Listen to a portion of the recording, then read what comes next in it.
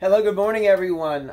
Today is Friday, November the 8th, 2019, and it has been 1 week to this day in which I had my patellar tendon that I completely ruptured. That is removed totally from my lower leg bone, which is the tibia, causing my kneecap to be pulled up into my upper thigh area, or the lower part of my upper leg.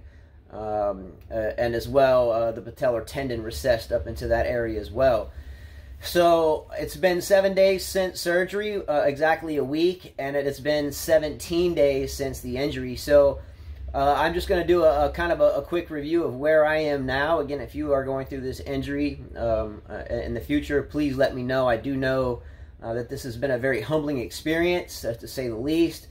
So really at this point, the first weekend for me, the first, few days is just relentless pain, no matter what you do, laying here, whatever.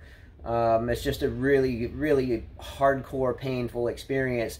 However, once you get into day 3, 4 and 5, and now here into day 6 and now day 7, the pain isn't terrible just sitting here. It's when, let's say I or anyone going through this injury stands up. Once we stand up, the blood goes back into the leg. It feels like it's going to explode within about 10 seconds. And you do your best to kind of weather the storm with that and move around as you need to, ultimately to lay back down and then be, quite tired from the couple of minutes that you spent getting up, moving around, only to do it all over again. So what I have found myself now at day 7, at least post-surgery, and 17 days basically sitting like this in a sense, is that the psychology runs a little thin. Namely, you want to get up and do something, but you realize that you can't, or you're sitting here and you're thinking and you're saying, okay, I need to go get this, and then you forget that you're injured in a way, and then you kind of react real quick without thinking, and then you realize once again that you have a very hardcore injury. So that's been the toughest part for me. But real quickly, I'll kind of show you what I've been doing for well, at least for the past 2 days. The first 5 days after surgery, I really wasn't able to do anything, but now my mind is wanting to do things, but I really can't. So the psychology has become tough for me at this point. But here, I'll show you kind of what my setup looks like. Hold on real quick. So this is kind of a makeshift bed that my wife made for me. Our actual bed is over there. It's too high for me to get off and on the bed. I have to have it low to the ground because when I want to get off of something, I have to be able to lift this leg up straight without bending it. So it's got a hinge here and it's locked straight. But I have to be able to get it onto the ground with my heel touching it, and this off of whatever it is that I'm trying to get off of, because it has like a metal side and bottom, so my leg won't bend. It will try to if I'm not careful, and it'll hurt a lot. So the repair basically is you have some holes drilled into the kneecap, and some type of heavy duty sutures pull the patellar tendon back onto the tibia, thus pulling this is my kneecap, so it was up here after the injury, so they pulled it down and then latched it back onto the top of the leg. So the only exercises I've been doing right now is kind of what they call a heel push or a heel pull. So I'm just flexing my heel up, down, up, down, up, down. So I've also tried what we call quadricep flexes. I don't know if you can see me moving my muscle here, but I'll flex the quadricep, release, flex, release, and do my heel lift. But the odd thing is it's repaired, at least I'm hoping so, but my brain will tell myself, hey, let's try to just move this part of the leg upwards, but I still can't.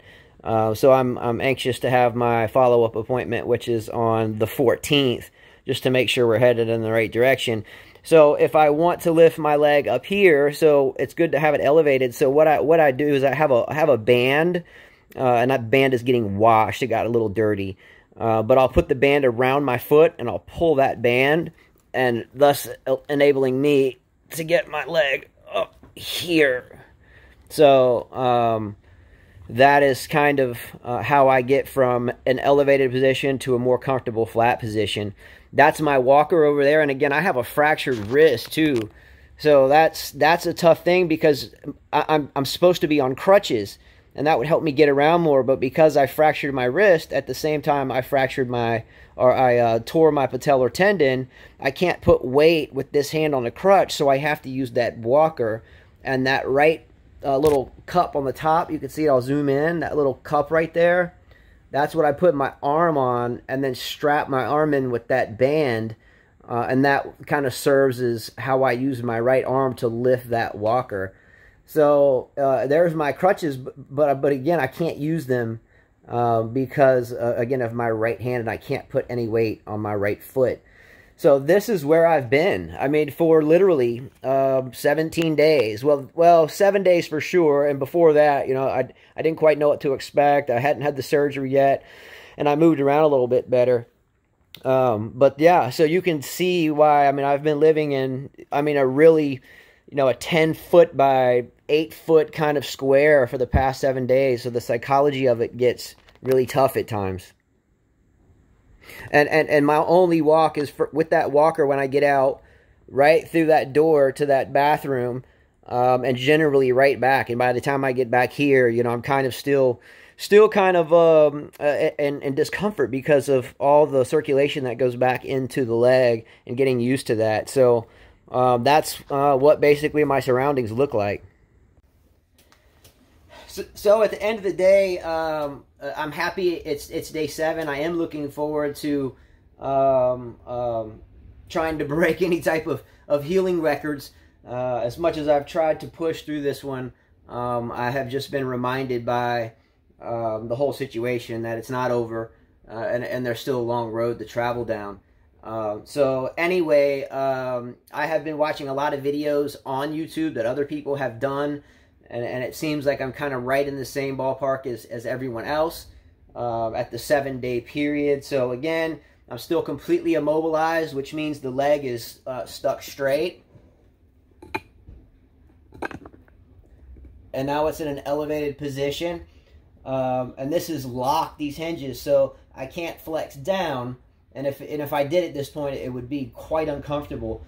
So we'll see what happens moving forward. Again, this right wrist really kind of makes everything even more difficult. Again, when I fell, I landed on my right hand and I fractured my wrist at the same time. So anyway, much love to everyone out there. This has been definitely an event, though, that has reminded me that there's people out there that can give you support. In this sense, there's been a lot of people here locally that have given me support. So that's been a great help. So thanks to everyone that's helped me through this situation. But I do want to reciprocate that and help anyone else, at least with questions, as this video stays on YouTube in the future. So let me know if you've been through this. It's been a very interesting experience for me, to say the least. You know, being the coach, where I'm kind of the person on the court dictating and calling the shots and everything else. Now I'm the one that can't do anything without help. My wife Carla has been everything the past 17 days, taking me to the restroom, feeding me, sponge bathing me. So I haven't had a bath in 17 days in a sense. I've been sponge bathed and so forth, but not really anything thorough. So that's kind of an icky thing too for me. But all in all, I'm trying to stay positive. These videos help me stay positive. When I see my 5 kids go out the door to school, or in the afternoon they come home and they go play or train tennis, and Carla goes out and teaches all the lessons, I'm still right here. And that's when the psychology of it gets on to me. So I'd say I can deal with the pain at this point, but the mental kind of anguish is what kind of takes the cake. Anyway, take care, everyone, and I'll keep doing these videos because, again, if you're sitting here like me, you're always wondering, I wonder what happens tomorrow. I wonder what happens the next day. Okay, today's day 7. I wonder if day 8's much better, because anyone that goes through this is going to go through the same thing, and it's not fun at all. So anyway, stay positive. Much love to all of you. Take care, and I wish the best for you. If you're seeing this video, you obviously have been through this. So happy mending. At least try your best. I know it's difficult. All right, see you later. Take care. So sorry for the quick add-on here at the end. I just thought of one thing as I was about to put this video out. One thing is patience, and I'm the worst one to talk to about patience because I don't have a lot of patience. But I've learned one thing, that with this injury, you have to be, number one, patient in your own right, and then if you can't, you have to figure out something to occupy your mind.